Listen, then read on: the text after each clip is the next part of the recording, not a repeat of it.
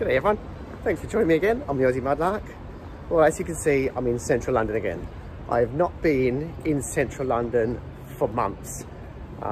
Restrictions are finally being eased. I'm able to get out and spread my wings a little bit further than the river down in the backyard, so to speak. So yeah, so I'm heading down to the water now. Got a couple of hours till low tide. So yeah, bear with me because typically I'll be searching the high tide mark for the first hour or so. And as the tide gets down, you get down into that really old history. You probably noticed towards the end of the videos is when the good stuff really starts to turn up. So hopefully we find some good stuff down here. If we're lucky, might be something medieval, something Tudor, who knows? Anything's gonna be good today. So yeah, really looking forward to it. So see you down the mud, let's get dirty. Now this is the amazing history down here in central London. Now I've just picked up these couple of little bits of pottery fragments, a bit of rope and a little star detail there. But just look around, you look, there's old clay pipes. You know, they'll be hundreds of years old, little fragments. There's just everywhere, pipe pieces. Absolutely full of it. Here. Bit of a pipe bowl. This is just everywhere. It's just so much history in one small area. It's amazing. Anyway, keep searching. It's gonna be a fun day. Sometimes some things really take you by surprise. When you expect to have to search really hard, sometimes you don't. Sometimes they're sitting right there on the surface. Check out that.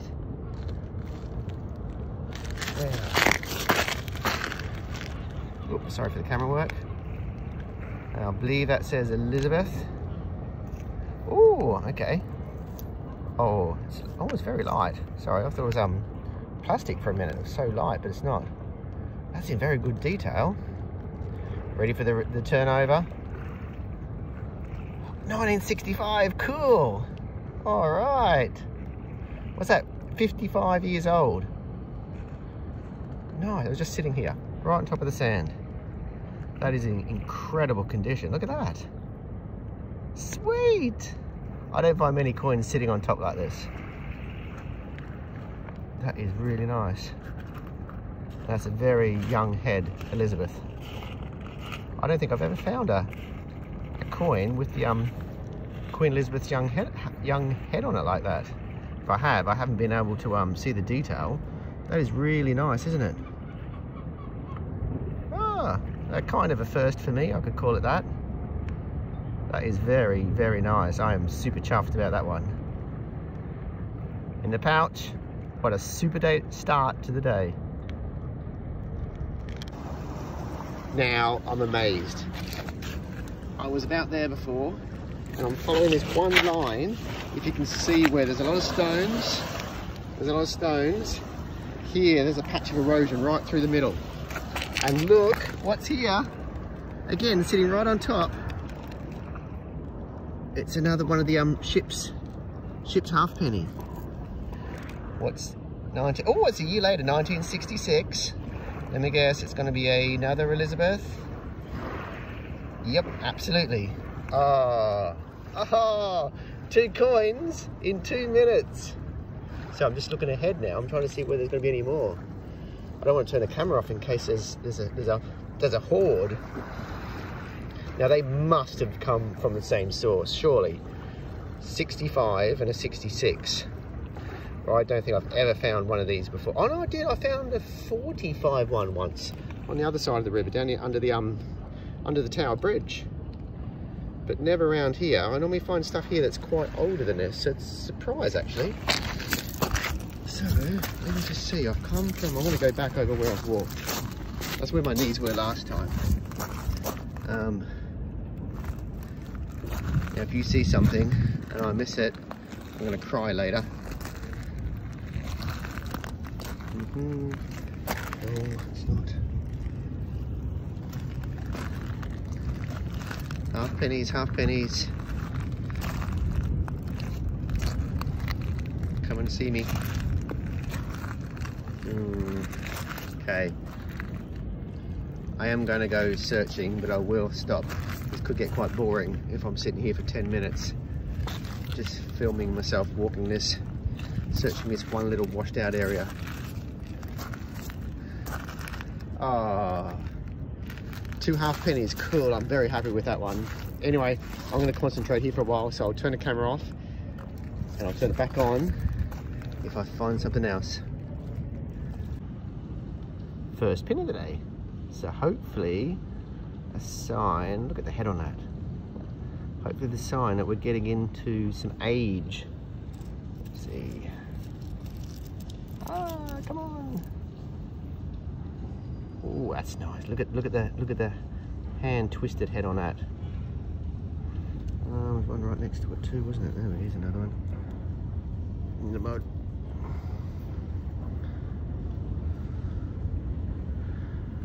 Oops, let's see if I can sort out my camera work. Well, that's a big one. Look at that. What a monster. Okay, now they are most likely Tudor. So that's some pretty old pins there. So hopefully we're starting to get into some nice old mud. And we're going to find a little bit of history. Fingers crossed. Okay, I can see something interesting. It blends in very well. What do you think? No. Is it? No, it's not that. Actually, no. Is it? No. What if I said it's that? Take a Captain Cook at that, huh? Look at the shape on that. That's quite interesting. No idea what that could be. But that is a man-made shaped detail on there. Okay.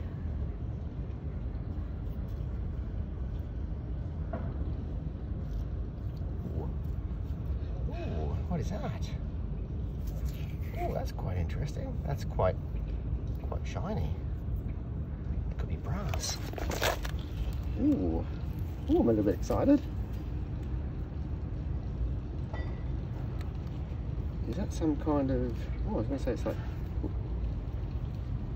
actually, I'll be guessing.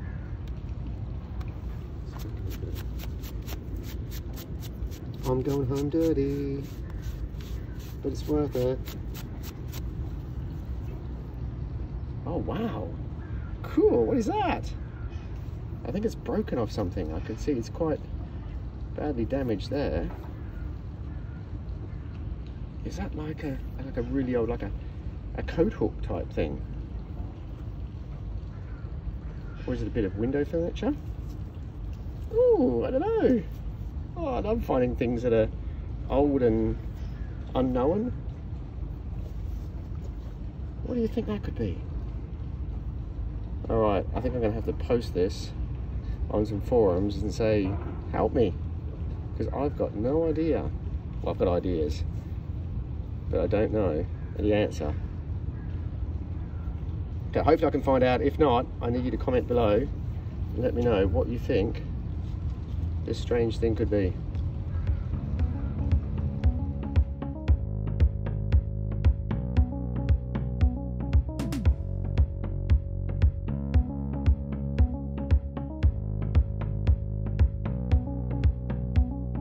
This could be something interesting, small but interesting. Yes, that I believe is a bit of an old buckle. Wow, that's quite old. That's very old. So I'm zoomed right in. I hope the camera works okay. Oh, a bit of detail on it. That would have been a lovely buckle. Again, potentially could be Tudor and medieval. Shame it's only a fragment, but look at the detail on that. Wow, that is stunning. Look, right across there. That is so nice. Oh, wouldn't I love to find a whole one of these? That would have been a gorgeous piece of buckle. Very fragile, it's almost broken in the middle, so I hope it, I've got to take good care of it. Nice. Today's been a great day. If I find nothing else, I've had a great day today.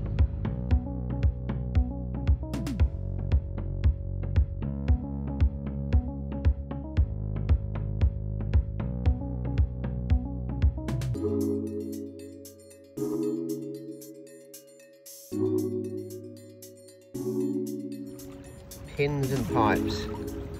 Look at that. Do I say it's a treasure trove of Tudor pins?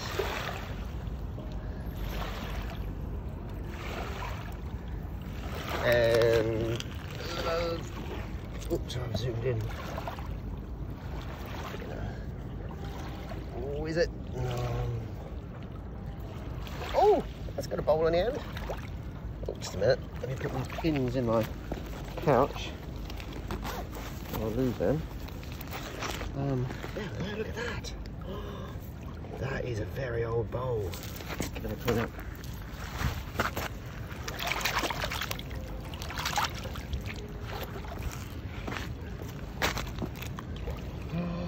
Oh, that's a beauty. That is from the 1600s. Probably the early 1600s. So that is probably about 400 years old. A 400-year-old clay tobacco pipe. Beautiful bit of detail on the top. Look at that. No maker's mark on the heel. That is a lovely, lovely bowl. And that was just, see what was sticking out of the mud? That white bit. And all the back bit was that hidden down in the Thames mud. Oh, that's a sweet little thing. Okay, well, I'm not a pottery expert, but to me, that looks pretty cool. Oh, yeah. I don't know what that could be. Sure, there'll be pottery experts who will know exactly what that is. But look, you can see where it's been handmade, and that is someone's little fingerprints that is pushed into the corners to give it that detail. That is really nice. But as I was leaning in, I saw something else. I wonder if you saw it too.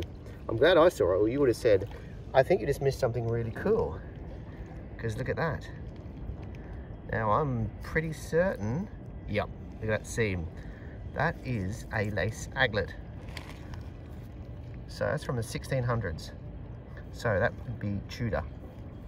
If you've seen my videos before, you know that is, they basically put that on the end of pieces of lace or ribbon for two things. One, to stop it from fraying, and secondly, to help with threading. Pretty much like what you get on the end of your shoelaces. Yeah, well, this was the Tudor version of it, and that would come up beautiful and golden color when I clean it up. So yeah, wow, Tudor day is an excellent day.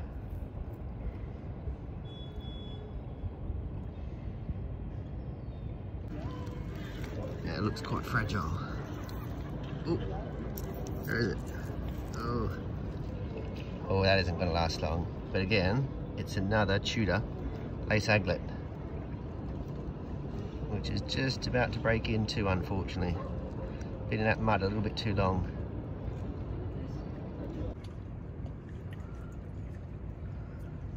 How about down here? Look at these little hidey holes.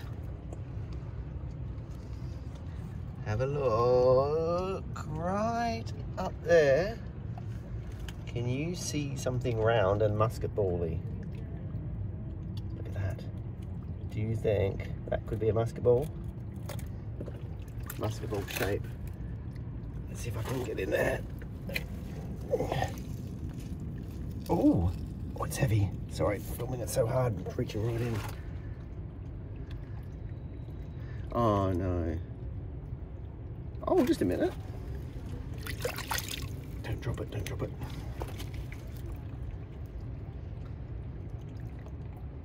Oh, why's it got a hole in one side? So I thought it was a musket ball. I thought, no, it's a fishing bait, but it's not. It doesn't go right through. That must be part of the molding process for making them. It was poured in there.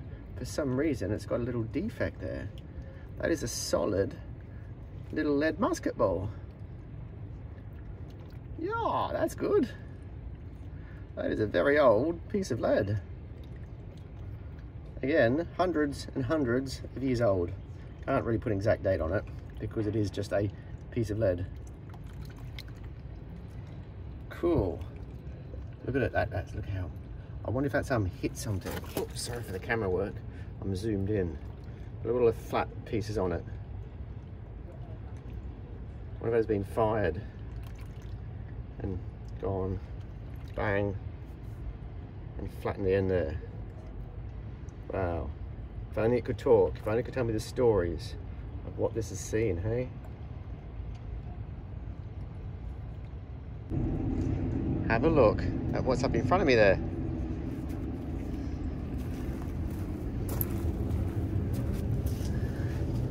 Oh dear. Oh wow. That's got a crown on it. Oh, that is absolutely special. That is gorgeous. I wonder what that could be off. Oh my goodness, that is something. That is an amazing piece of pottery. Oh my lordy lord. That could be the best piece of pottery I've ever found.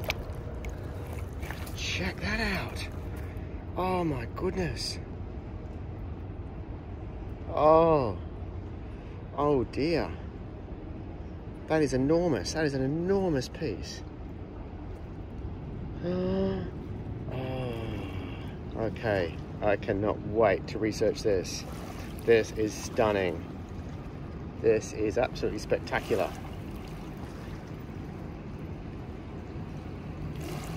Oh, I don't know what to say. I'm just over the moon. I can't believe this. Thank you, Thames. Thank you, Father Thames. You've blessed me. Oh my goodness. All right, I'll find out what this is and I will let you know. Potentially another stunning find. Look at this. Look at that. Oh my goodness. Amazing pieces of pottery and then gorgeous gemstones. What? Okay, who's the gemstone experts? This beautiful little purpley coloured gem. That is stunning.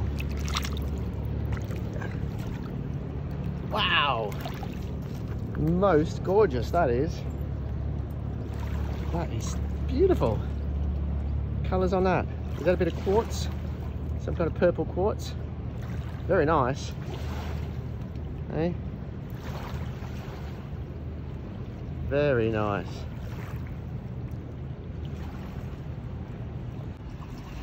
Alright, I've just sent a message to my Aussie mate, Darren Evans. It's his evening over there, so he's been able to get back to me. He believes this could be a piece of Vestervold pottery, so that is pretty cool. So at least I know. I've heard of that before. I've got a starting point. I can now do some research. So thanks, Darren, for your help. Time to see if I can find a bigger image of this.